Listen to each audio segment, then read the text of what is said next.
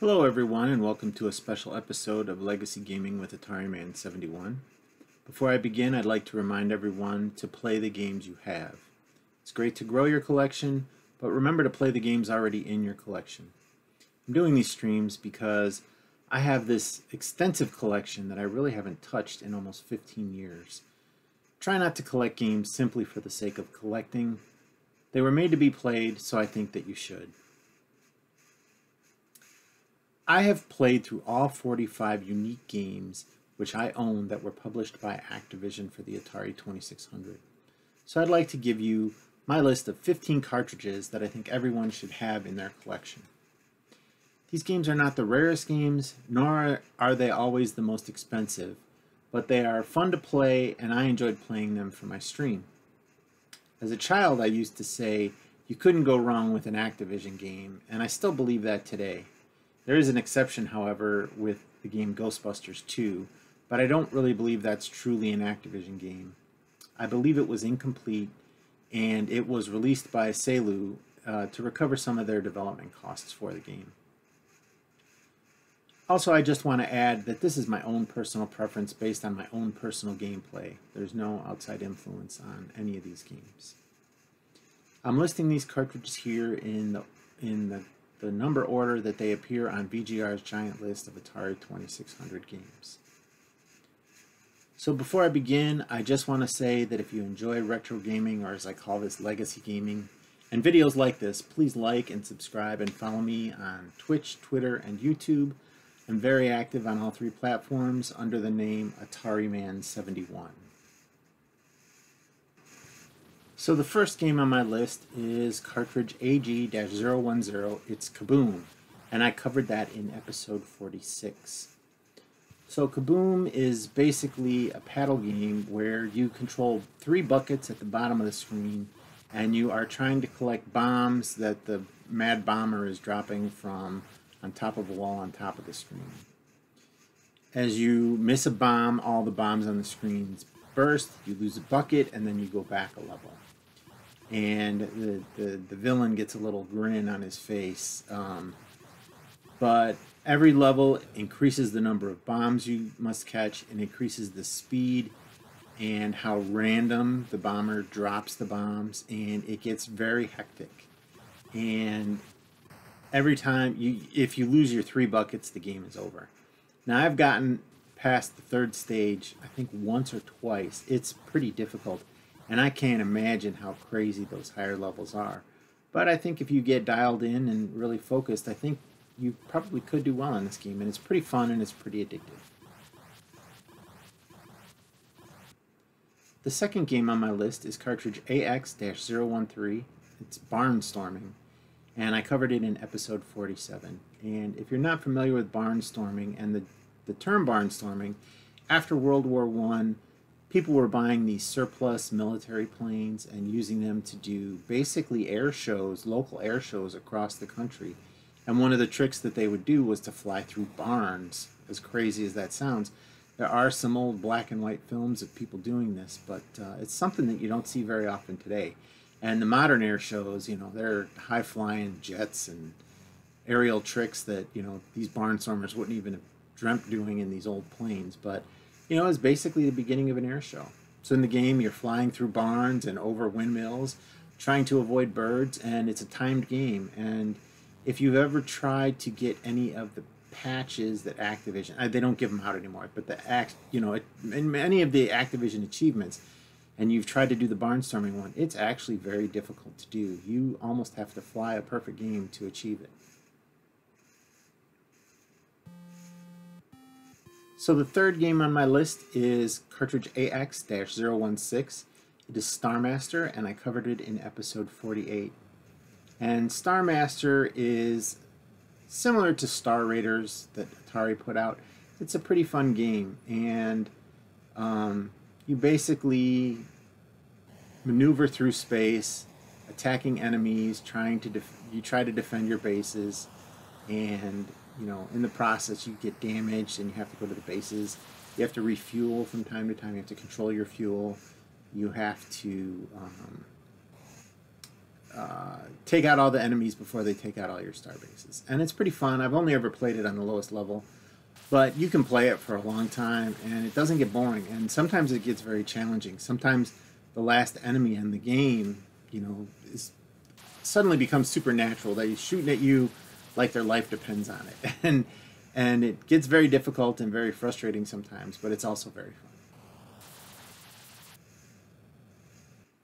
So the fourth game on my list is a favorite by most people, and I'd be surprised if you hadn't played it if you're watching this video. The cartridge is AX-018, and the game is Pitfall, and I covered that in episode 48, as well as an extra where I achieved the Pitfall badge. So Pitfall, you're running through the jungle as Pitfall Harry. You have to jump over crocodiles, jump over scorpions, jump over fires, snakes. There's tunnels you need to go through, and the tunnels accelerate your speed to go through the game. It's timed. You have 3 lives and 20 minutes to capture as many treasures as you can, and I think there's 30 treasures in the game. And I've never completed the game, but I've seen people that have. I struggle with the scorpions in the caves or in the underground section, so I really avoid the underground area as much as possible, and that's probably what works against me. But Pitfall is very fun. It's very exciting. It's very challenging. When you need to jump over the alligators or crocodiles or whatever they are and jump on their heads, there's really a very small window where you can step on them where you don't fall in their mouth. So it's kind of challenging, and I run the game backwards, even though David Crane said he was surprised that people were running it that way. But basically I started doing that as a kid because if you fell in the crocodile pit or a mouth or anything, you just skip that challenge altogether. The fifth cartridge on my list is cartridge AX-020, and it is fan favorite River Raid, and I covered that in episode 49. Not only is it a fan favorite, it's a favorite of mine. I played it as a kid, but I wasn't really ever very good at it. But as I played it now as an adult, I've gotten better at it over time, and it's actually very challenging. You can't fly into the walls of the river, and you need to avoid the enemies, shoot the enemies, refuel your jet, take out the checkpoints in the bridges, and it's a challenging game. And then there's jets that come that you need to take out. It's a pretty fun game, and it's pretty challenging, and I know why it's a fan favorite. It can lead to hours of gaming, and even though I can't really get that far in the game, I maybe get to 4 or 5 checkpoints. It's actually fun just to even redo the lower levels and to learn something new, a new way to fly, a new path to take or something like that, and get as many points as possible. So the sixth game on my list is cartridge AX-021. It is Spider Fighter, and I covered that in episode 50. And Spider Fighter isn't on the top of a lot of people's lists, but it was one of my favorites as a kid, and it's still a game that I find pretty entertaining. When you get up to the bananas in the game, the action gets very hectic, and then after you clear the bananas, it resets back to the oranges and things slow way down, and that's a difficult adjustment to make because every level gets more and more difficult, and then it just resets back to the beginning. I know a lot of people probably would say Mega Mania is a lot better than this game, and I may agree with them in time, but right now, I didn't play it as a kid, and it's still pretty challenging for me. I haven't figured out the patterns yet. And so with Spider Fighter, I can get all the way through the game, and, it actually is pretty fun to me because it's a game I'm good at, I guess. And even though the action is somewhat repetitive, the speed changes is enough for me. And there's a randomness in how the enemies are deployed so that, you don't know who's going to come where, and the low-down enemies always try to shoot you and have the easiest time because it's the shortest path, and it's a fun game to play. So the seventh game on my list is cartridge AX-022, and it is Sequest, and I covered that in episode 50. And Sequest is one of those games that I've had for 20 years and really never played, and that's unfortunate because I find it pretty fun to play, even though the gameplay is a little repetitive. I mean, you're rescuing your divers, and it's the same number of divers every time. It's random where they generate, and the enemies change and come at you at different rates and different speeds and at different patterns.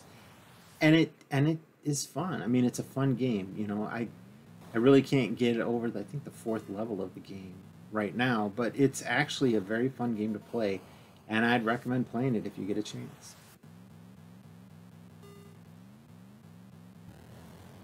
So the eighth game on my list, we're basically halfway through now, is AX-026, and it's the game Enduro, and I covered it in episode 51.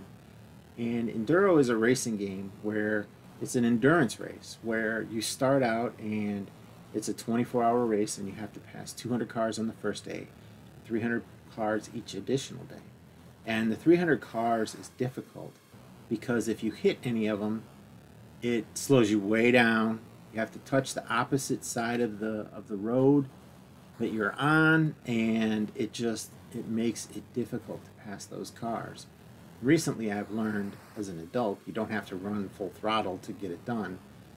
If you run at a slower speed and not crash into anybody, it's better than running at full throttle and having a couple crashes, because my reaction time is not the same as it was when I was like a 12 or 13-year-old kid, and now I see things better, but I don't necessarily have the reaction speed. So I can know, you know, when to get over to the left, when to get over to the right, know when to brake. That's another thing. I started to learn how to use my brakes in the game. You pull back to brake. But it's a long game, and you can play it for a long time. And even though you're always just driving down the road passing cars, they add in nighttime driving. They add in, I think it's fog. I think it's supposed to be fog in the game. And then there's a countdown. There's pressure. Like once it's, you know, pre-dawn of the next day, and you're rushing to get all your cars passed, it's really kind of hectic. The only downfall of the game is if you qualify for a day before sunrise, and you always do, the additional cars that you pass don't count towards your next day's total. So when sunrise comes up, it loads up 300 more cars that you need to pass. And, you know, even though you've already passed 50 cars getting to sunrise, those cars don't count. And they add points on your total, but, you know, nobody's playing for points. At the end of 5 days, I believe you get a trophy, either gold, silver, or bronze. And I have never made it to the end of the 5 days. I don't know that I would want to designate that much time to the game, but maybe one day I will. Maybe one day I'll get one of those trophies. So the ninth game I have on my list is cartridge AZ-028, and it is Robot Tank, and I covered that in episode 52. And so Robot Tank is basically, it takes place in the future, and you're driving what it says, a robot tank, and you have cameras in the tank that show your live feed from the tank, and you're shooting at enemy robot tanks, so nobody's getting hurt in these games. It's autonomous warfare at its worst. But it's pretty fun and pretty challenging. You can get damage to your tank. They can damage your turret. They can damage your tracks. They can damage your cannon. They can damage your cameras and your radar and stuff. And then you could just get killed. And when you get killed, they put static on the screen. And they switch you to a reserve tank if you have one.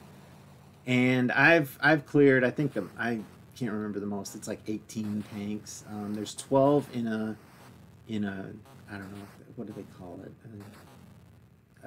A group of tanks. It's 12, and then if you clear 12 tanks, you get a free life, an additional life. And so, but it's a pretty fun game. It's better than Battlezone. The game comes over better than Battlezone. Not the arcade version of Battlezone, but the regular version of Battlezone. The Atari 2600 version of Battlezone. So cartridge 10 on my list is AX-029, and it is the game Crackpots. And I also covered that in episode 52. And Crackpots is basically Kaboom, but in reverse. You're at the top of the wall, and there's spiders crawling up the wall, and they're going to try to crawl into the windows of the building at the top floor. And you have flower pots. You're armed with flower pots, and you need to drop them on the spiders to kill the spiders. I don't like spiders in general, so this is kind of a fun game for me. You know, I've been bit enough by spiders, and nothing ever super venomous, but you know, it's I I hate spiders. I mean, they just give me the creeps. And yeah, they used to crawl across me in my parents' house when I was a kid. And I just, I loathe spiders. So I find this game pretty fun. And if you have so many misses you can get, so many spiders can get into the building in each wave. And the spiders form, they climb up the building in different patterns. And it's kind of fun, and you need to predict where they are going to be sometimes and drop the right pot and squish them. And, you know, I found it's easiest to squish them if you can get them on the ground. You know, once they start climbing up the building, especially the red ones, because they climb up at a diagonal. And so, you know, you can drop pot A and then go to pot B, and you drop all three, and none of them hits it because it's just ahead of them. And, you know, you'd think, oh, I'll skip ahead too, but it's just instinct is going to the next one and dropping it in the next one, and it climbs up at a rate that you just can't get to it. But as you miss spiders, the building gets shorter and your reaction time needs to get quicker. It's pretty fun. The game gets pretty hectic in the higher levels. So also, as the levels increase, the spider speed increases too. So the 11th game on my list is cartridge AZ-030. And that is the game Decathlon. And this is also covered in episode 52. So episode 52 has 3 of my favorite games. And Decathlon is, or as I call it, the arm breaker, because at the end of the game, your arm feels like jello. The reason being is there's 3 running races, and well, there's 4 running races. And you need to use the joystick to make your character run, and you left and right, left, right, left, right, left, right. And the faster you go, the better you do. And that's in every event. You know, in the shot put, you need to do that action and then push the button to throw the shot put, or the same thing with the javelin or the high jump or the pole vault. You know, the 110-meter hurdles is difficult too, but it's not as difficult as track and field. And it's run, run, run, jump, run, run, run, jump, run, run, run, jump. And it's a challenging game, but it's pretty fun. If you get to the end of the game and your score is high enough, you can get a gold, silver, or bronze Activision patch based on the score that you achieve. The 12th game on my list is cartridge AZ-032, and it's Pressure Cooker, and I covered that in episode 53. Pressure Cooker is another game that I've had for 20 years and really never have played. Basically, you're a chef in a kitchen, and there's an automated grilling machine that makes burgers, and it drops the bottom bun and the burger, and you need to put the toppings on it and the top bun and deliver it to a vending machine where it's automatically wrapped. And it's a timed game, and it's just not random burgers. There's specific orders that you need to fill, and so it gets a little hectic if you grab something that's the wrong ingredient. You have to put it on a burger.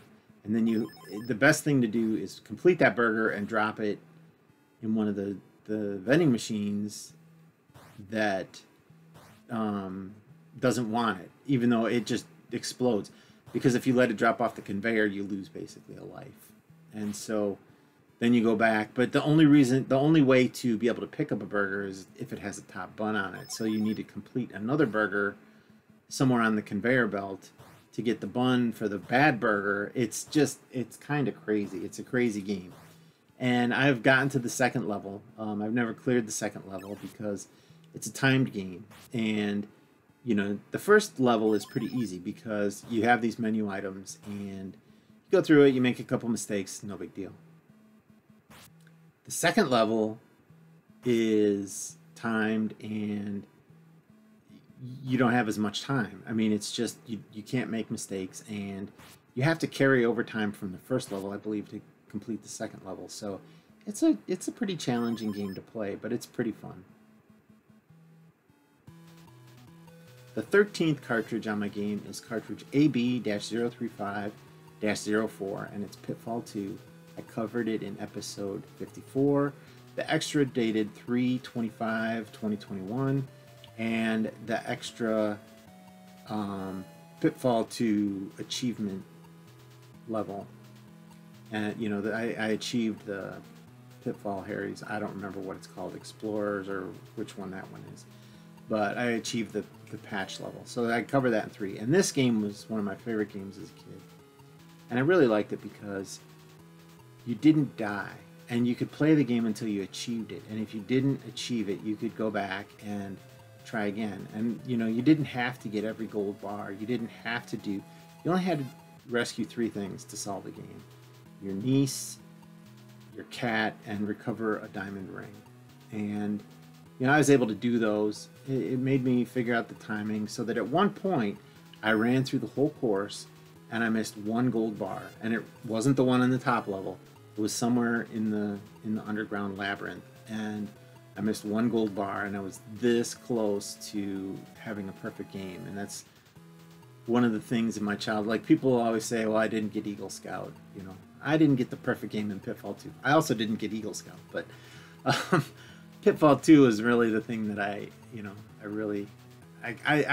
was tempted to go back. I'm on vacation right now, and I was tempted to go back and try to get a perfect score right now, but I think I'm going to do it more around the end of the year when, I'm on break from work over the Christmas holiday, and you're really not going outside that much in the wintertime. Right now, I want to be outdoors. The weather's pretty nice, and if it was rainy, I would probably try it, but the weather's been good here, so I'm going to get outdoors as much as I can.